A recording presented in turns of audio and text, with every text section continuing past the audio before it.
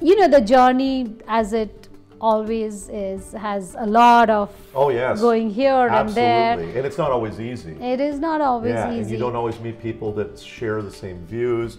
You don't always meet people that are there for the good of it. There's all kinds of different things. So that's another one. Adversity. Let me talk about adversity. How do you deal with the adversity? Because certainly we've talked about all the great things, and I don't want to bring any negative spin to it at all. But then when you wake up in the morning and then you're dealing with, you know, fixed set of things, but things are not always that easy. You have to iron things out to make them work. How do you deal with adversity? Well, as cliche as it might sound, adversity is the most important thing of growth. Okay. Right. Without that, you cannot grow. It's true. It's true. You cannot grow without adversity. Okay. If you want to imagine running a company or growing a company without adversity, you are firstly completely fooled.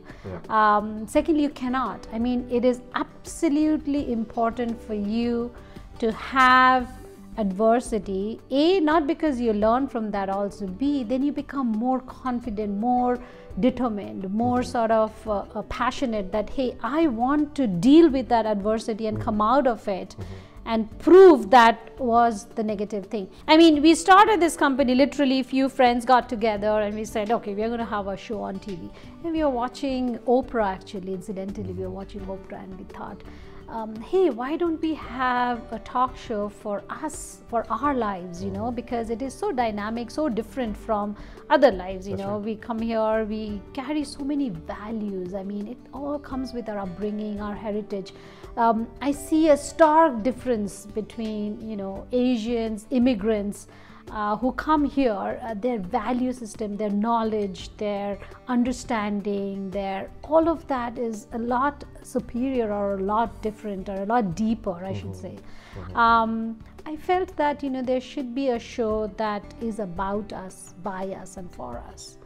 So, immigrant, women, minority, so all of that, being the negative becomes now the positive, right? And it's a great place to be, and in time and place to be in this country where you're an immigrant, you're a woman, you're a minority, you want to own something, you want to do something. I mean, there's so much help for that. Welcome to a very special episode of Women Now.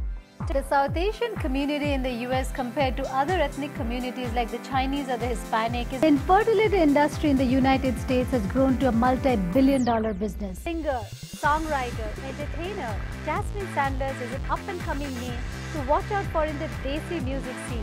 Very, very special treat for you. We have Bollywood singing legend Kavita Krishnamurti Subramaniam.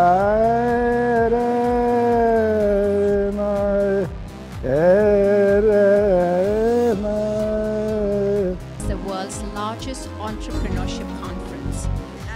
You must tell them the story.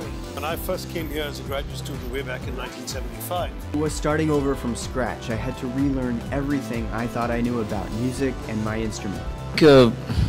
My concerts have been more than entertainment, not just for the audiences but for me also. In fact, I often say is that the iPhone I carry in my pocket has more computing power than existed on the entire planet the day I was born.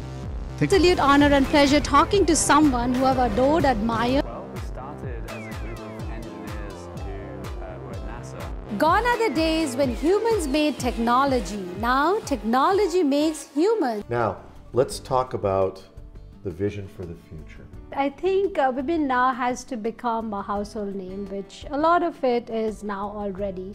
But I want more people to come together, believe in this platform, and become a part of it and learn and grow and get inspired from it. That's typically the vision. But I have never laid out something for like 5 years or 10 years from now. It's like now is important, and that's why it's Women Now. So today, right now, at this moment, this is the most important thing, right? What happens to Kal Ho Na Ho, right? Tomorrow, you know, will always be better is because you've done something right today. Well, congratulations on 8 years and many, many more years to come, hopefully.